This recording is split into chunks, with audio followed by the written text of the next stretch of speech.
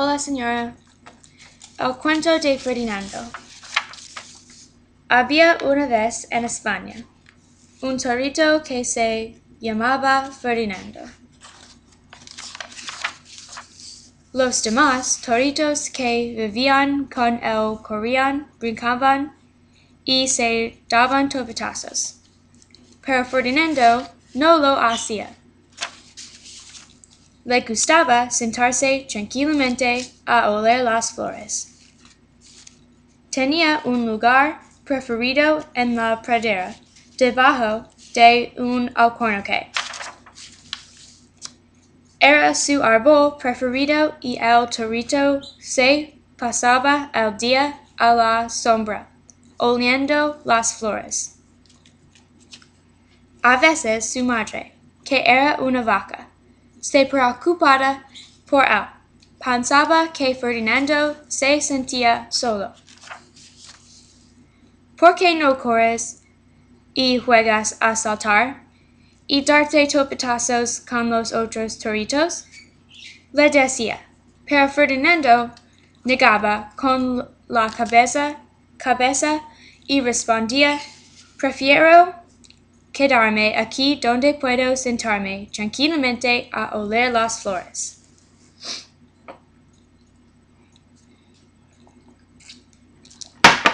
Su madre se dio cuenta de que él no se sentía solo y como era una madre comprensiva, aunque era una vaca, dejó que se quedara bajo el alcornoque y fuera feliz.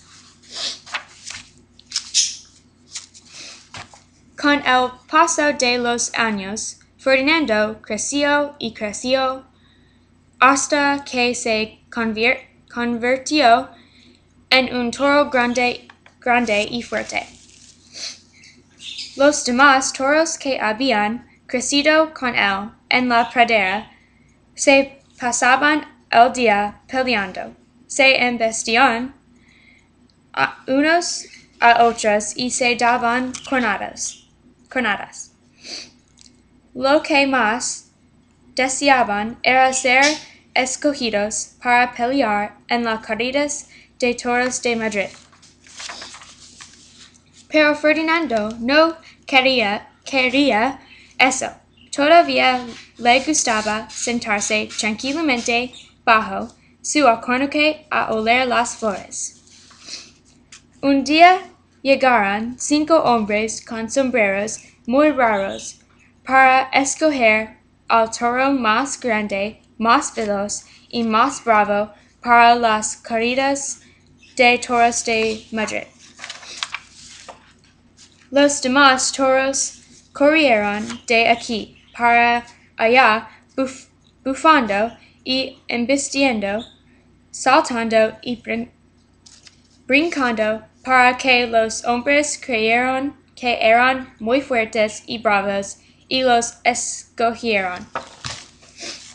Ferdinando sabía que no lo iban a escoger y en realidad no le importaba, así que se fue a sentar bajo la sombra de su alcornoque preferido.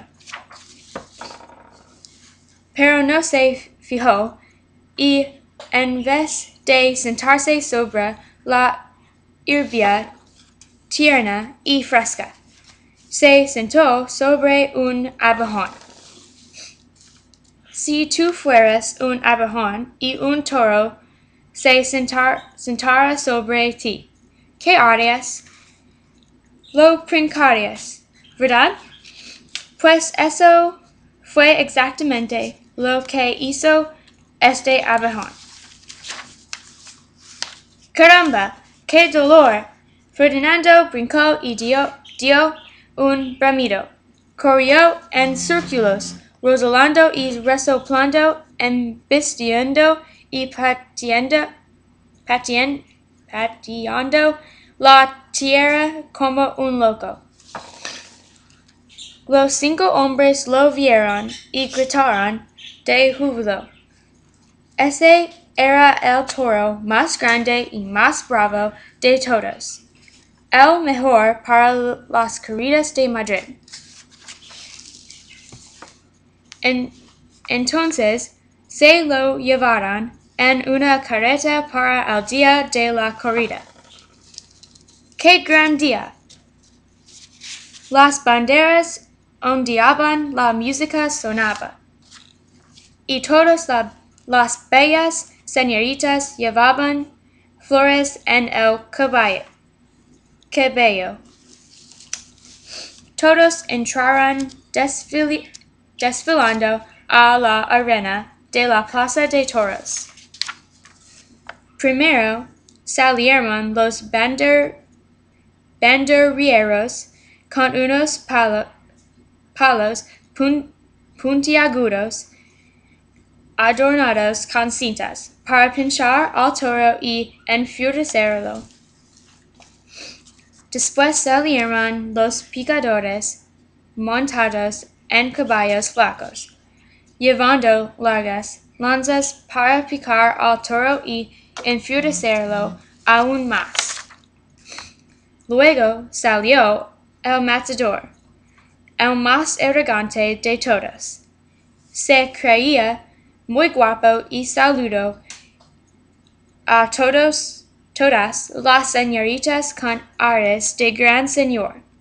Tenía una capa roja y una espada, y era el que tenía que darle al toro la estocada final. Por último salió el toro. ¿Y a qué no adivinas quién era? Ferdinando. Lo anunciaron como Ferdinando, el Bravo. Todos los banderilleros a los picadores estaban asustados, y el matador se quedó paralizado de miedo. Ferdinando corrió al centro de la arena, y todos gritaron y aplaudieron porque pensaban que iba a pelear ferozmente, resoplar y embestir al miedo mundo. Pero Ferdinando no lo hizo. Cuando llegó al centro de la arena y vio las flores que las hermosas señoritas llevaban en el cabello, todo lo que hizo fue sentarse a olerlas tranquilamente. Por más que lo provocaran, no quiso embestir ni dar cornadas. Se quedó sentado en medio de la arena, oliendo las flores. Los banderilleros estaban furiosos y los picadores estaban todavía más furiosos. El matador estaba tan furioso que se puso a llorar porque no pudo hacer alarde con su capa y su espada. Así que no les quedó más remedio que llevar a Ferdinando a su casa. Y según cuentan, allí está, todavía, debajo de su alcornoque preferido, oliendo las flores tranquilamente, y es muy feliz. Fin.